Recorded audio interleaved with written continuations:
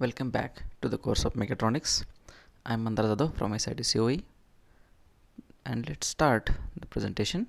So today what we're going to do is to study different capacitive level measurement sensors. So objective of today's presentation is to study different capacitive level measurement sensors.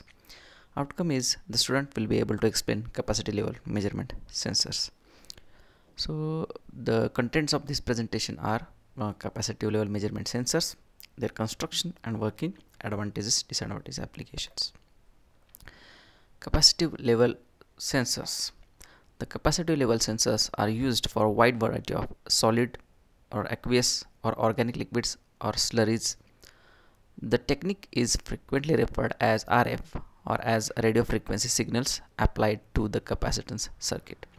The sensors can be designed to sense material with dielectric constants as low as 1.1 in case of coke or fly ash and as high as 88 in case of water or more. Sludge and slurries such as dehydrated cake or sewage slurry, dielectric constant approximately 50, and liquid chemicals such as quicklime, dielectric constant approximately 90, can also be sensed. So capacitive level sensors, the working principle is based on change of capacitance.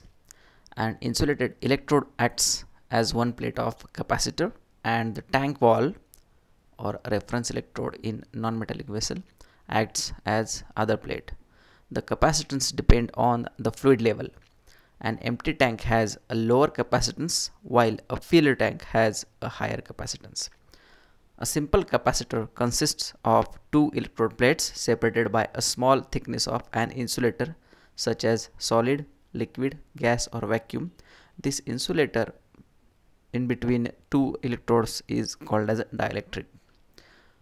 So basically the capacitive level sensors we are going to use for the measurement of level in the tank of different liquids, or even can be used for the solid level in a tank.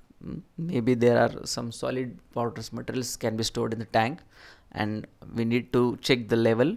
In chemical factories majority times we need this application, so various tanks are available with various chemicals filled and we need to know level of each and every fluid in the tank so that it will not hamper the production. Okay, so how capacitive sensors work, we have already gone through it in different presentations.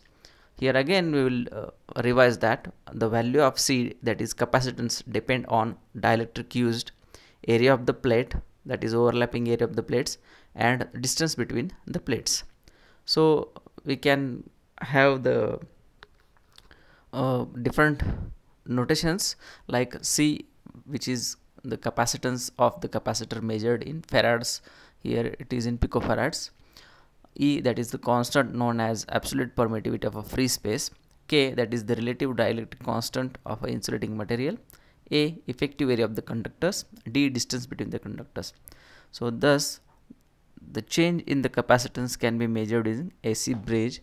So here in this capacitive level sensors, what is going to happen is the value of K, that is dielectric constant, is going to get vary because all other will be constants.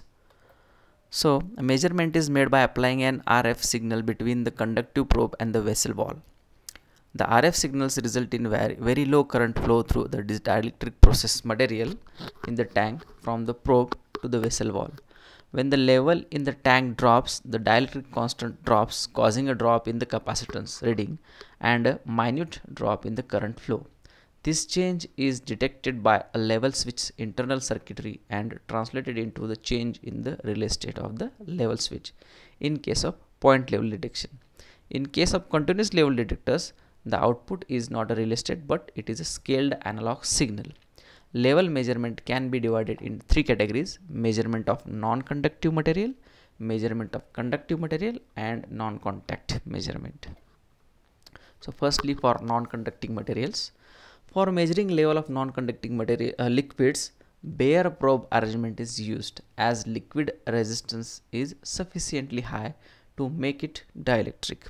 Since the electrode and tank are fixed in place, the distance d is constant, Capacitance is directly proportional to the level of material acting as dielectric.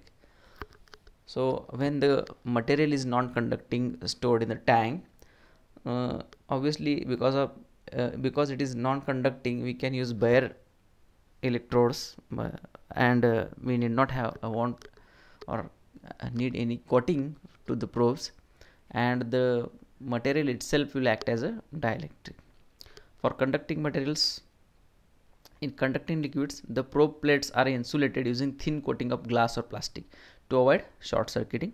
The conductive material acts as the ground plate of the capacitor. That is next is that non-contact type, that is proximity measurements.